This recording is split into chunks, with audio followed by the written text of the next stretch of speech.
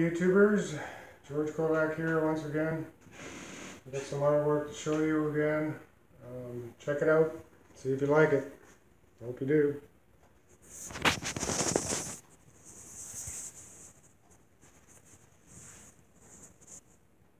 This one I have on a previous video. I painted this in acrylic for a friend of mine at work.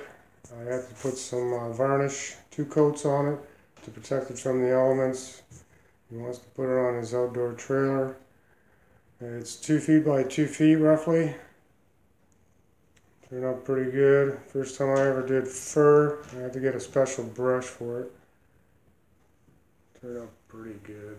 This camera doesn't pick up a whole lot of detail, but it's not too bad.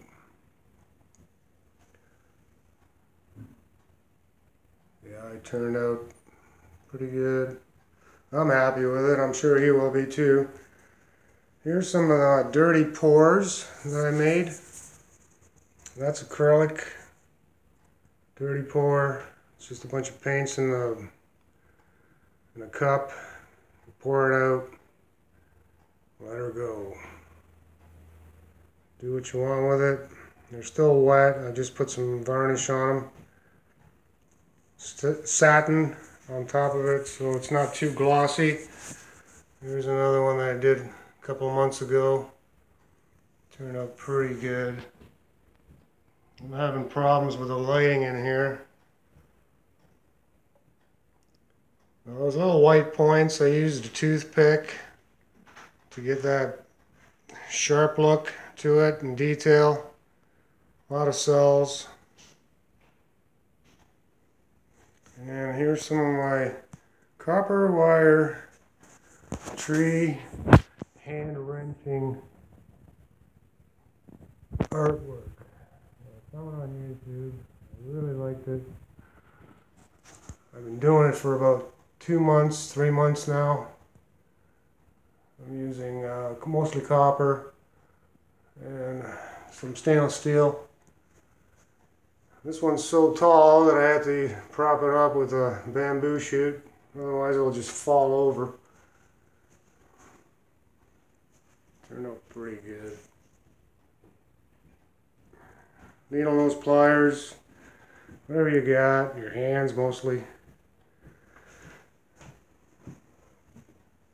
Here's some more that I did a few months ago. That one's pretty good. Same technique.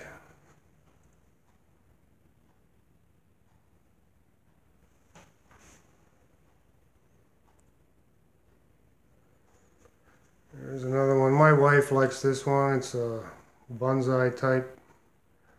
Very thick. Probably got about 200 strands in there. Here's a Scorpio because she's a Scorpio and so am I. I'm proud of it.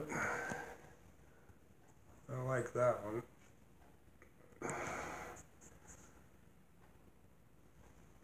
And this is the latest one I did, Weeping Willow. Didn't turn out too bad. Could have used some more wire on it. Again, I get these stones from way up north in Kildare Park, just north of Toronto. They're very beautiful stones. A lot of crystals in them. I enjoy doing this stuff immensely. I give them away as presents. Sell the odd one here and there. And last one. That was an oil painting I did way back about 15 years ago for my ex's father. He was a retired policeman, fireman, passed away about 2 years ago in 2015. I really like that one. Thanks for watching. I hope you like it. Have a good day.